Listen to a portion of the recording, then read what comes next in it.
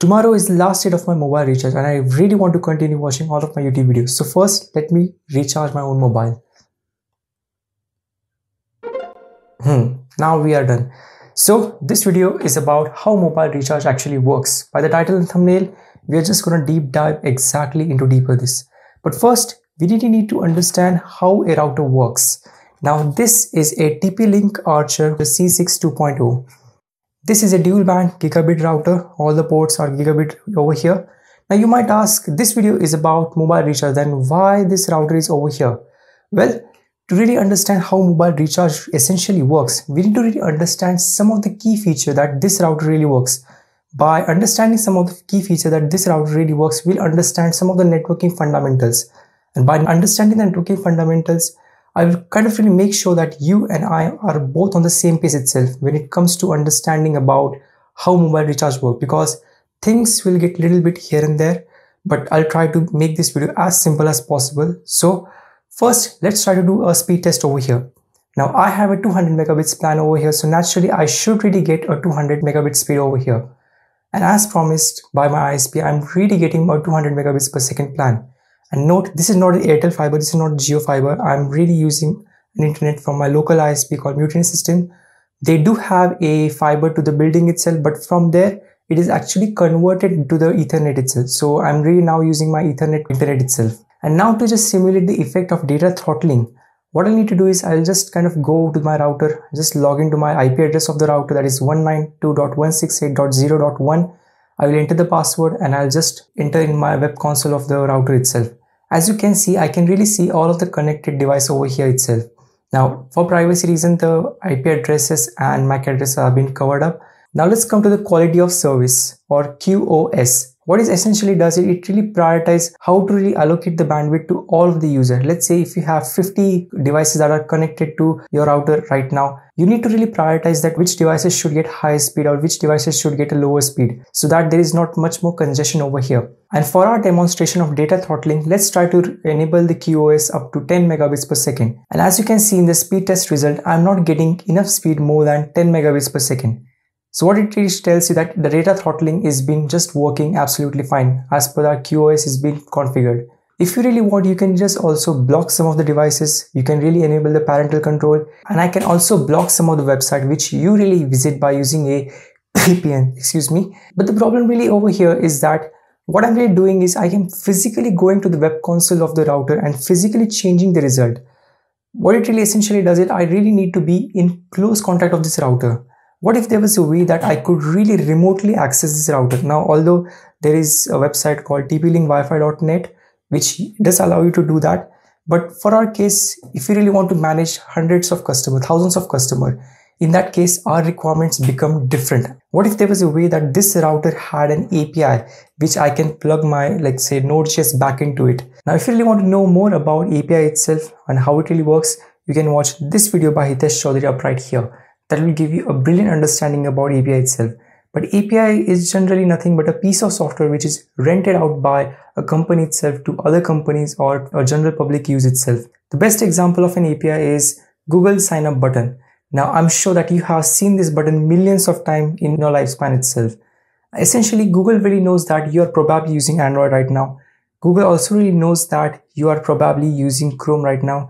And Google also really knows that you are really signed up with Gmail on the Chrome itself, which 3 of these products are being owned and managed by Google itself. Now Google really says that instead of me really making you log in every time by filling up your detail, and why don't I just lease out a product? Why don't I just lease out my sign up functionality to all the developers out there so that they can really make your life more easy? And this is a kind of really win-win situation for everyone out there, because as a Google, you are now kind of really in the business of renting an API itself, and that you can really make a lot of money with it. As a developer, it kind of gives you a much more hassle-free user sign-up experience. And as a user on that side, you don't need to really enter password and you don't need to enter all of your detail. You just sign up with one click button and everything is being taken care by the Google itself, which is pretty good. But coming back to point where we we want customization. We really want much more sophisticated programmatic access, or maybe we can really plug our own web application with an API itself by the router. But as we have saw that this router doesn't have any API, or maybe this router doesn't have any API itself over here. For that, we really need special enterprise custom grade router which is compatible with any cloud architecture. Presenting you the cloud router or Cisco ASR, maybe it can be anything by Nokia, Huawei, Microtech, Arista, Juniper. There are a lot of companies who really are in the business of networking equipments. Now, unlike my typical consumer grade router, which is really meant to target millions of average consumers like you and me, so in that case, simplicity is the topmost priority. Customization is not. But when it comes to developing application and enterprise grade, customization is the topmost priority. We don't give a damn about how the web console really look like. I mean, if it looks good, then that's a plus point over here. But now what it essentially allows you to do is like they have their own APIs.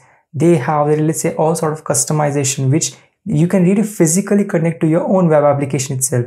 And by now using those APIs and customization ability, you can now plug your networking equipment with your own custom made web application itself. Or if possibly, if you don't have that much of coding ability, you can also use third-party existing online software which is being used by many ISP itself. Take for example, what I really saw about is Zoneware, there is UCRM by Ubiquiti, ExceedNet, and there is tons of other which you can just Google out on there. This software really allows you to create the plan, host the plan, dynamically create a data throttling effect. You can just say that, hey, if this user really just exceed 100 GB of limit, just reduce the speed up to this over here.